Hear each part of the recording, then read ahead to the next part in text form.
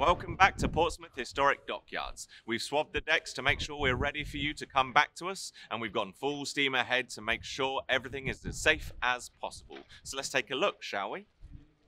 Things may be a little different when you return to Portsmouth Historic Dockyard, but we can assure you it will still be a fun-filled day.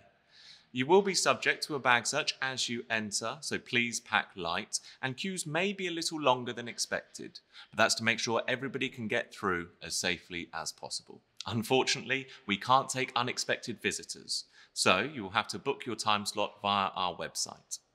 Well, remember how it used to be? One ticket fits all? That's what it is now.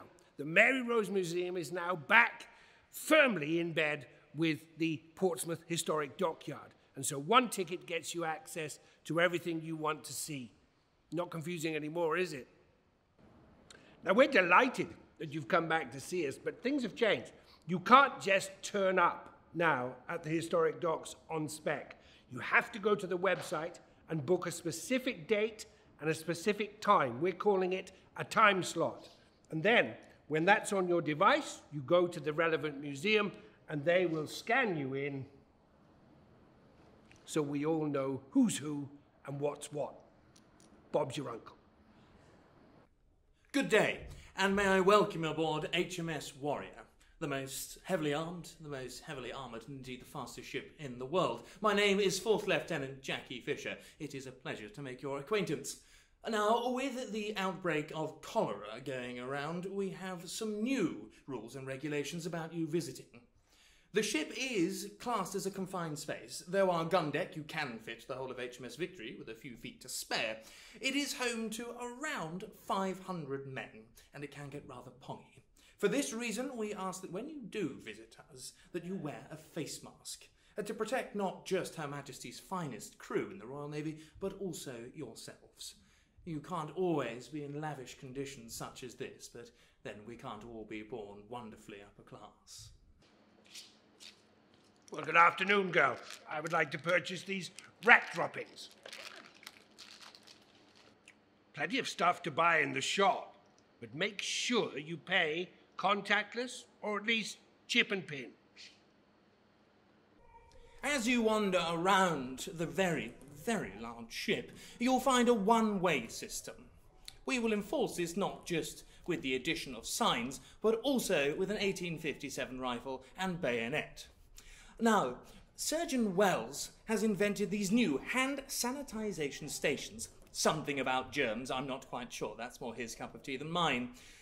For those working class riff-raff taxpayers out there that are not quite sure how to wash their hands, I have a rather smelly able seaman here that is able to show you how to do it. Mr. Pollard, do feel free to take a seat. Thank you, Lieutenant.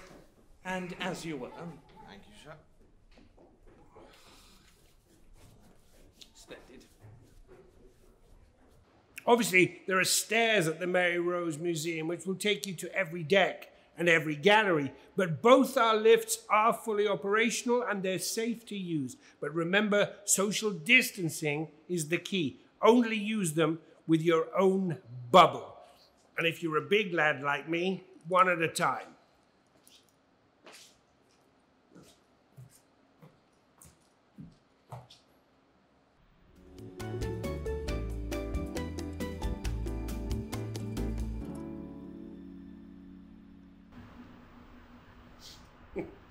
This is our airlock. It's an environmentally controlled zone of the museum.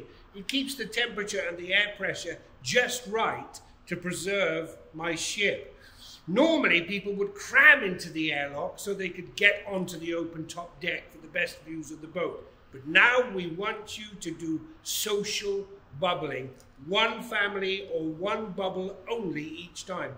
And the good thing is, once you're in the airlock, you don't have to press a button to get out. The doors will open automatically. A bit like this.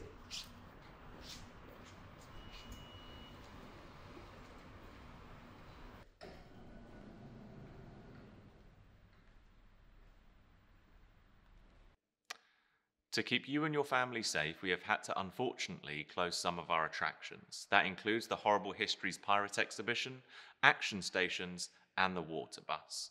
But rest assured, there is still a lot more fun things for you to get up to.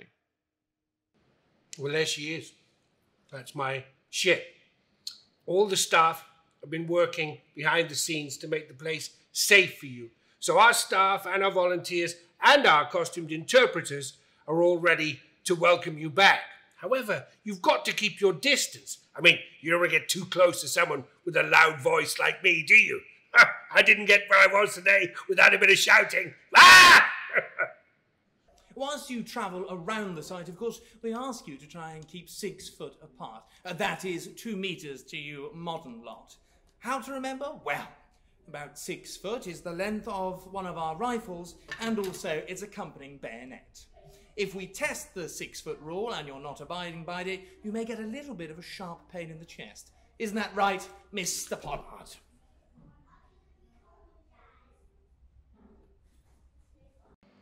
If you need your daily rations, we can assure you the Boathouse No. 7 restaurant and the Mary Rose Cafe are still open to the public.